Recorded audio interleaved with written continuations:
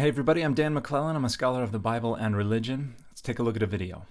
Just like the Bible has no inherent meaning, it also has no inherent authority. The exact same argument can be applied to your PhD in theology. 100% accurate, as I myself have acknowledged on numerous occasions. I have never once claimed that any of my degrees grant me any degree of authority over anything. Your argument is that the Bible is essentially a social contract, and that whatever people at the time decide is good or bad, you can read in the text, and that it's used for that.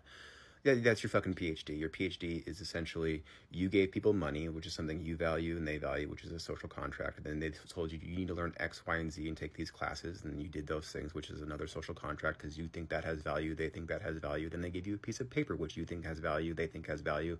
And it says that you're a doctor and that you have an authority and that you know things. So my degrees grant me absolutely no authority whatsoever over anyone.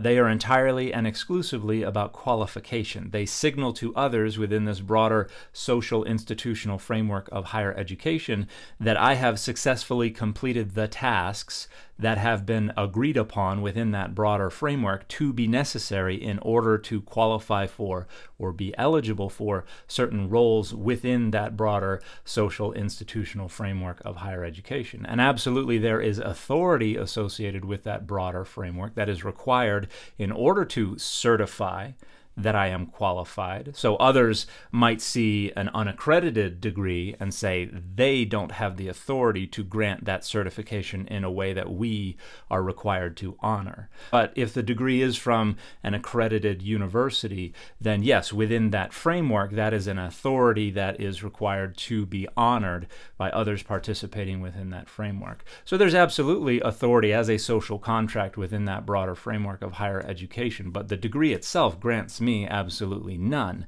I would have to be put into a role that is associated with that authority in order to have any such authority, and the degree doesn't do any such thing whatsoever. So this is a pretty silly, pretty naive caricature of what a degree is and how higher education works.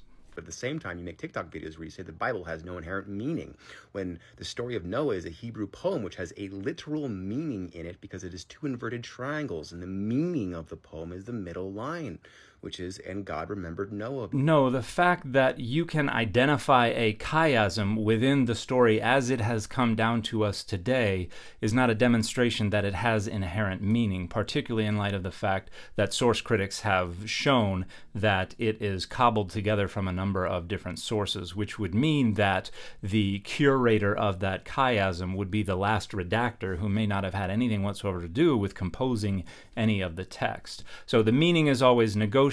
The meaning is always something that we create in negotiation with the text. The meaning is never something that is inherent or native or innate to the text itself, because that's a physical impossibility.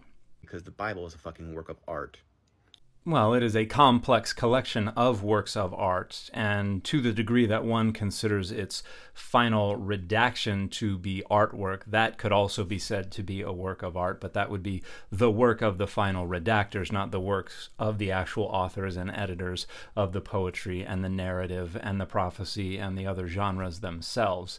But if you would like a wonderful discussion of how biblical poetry is artwork, Robert Alter's book, The Art of Biblical Poetry, is a wonderful start.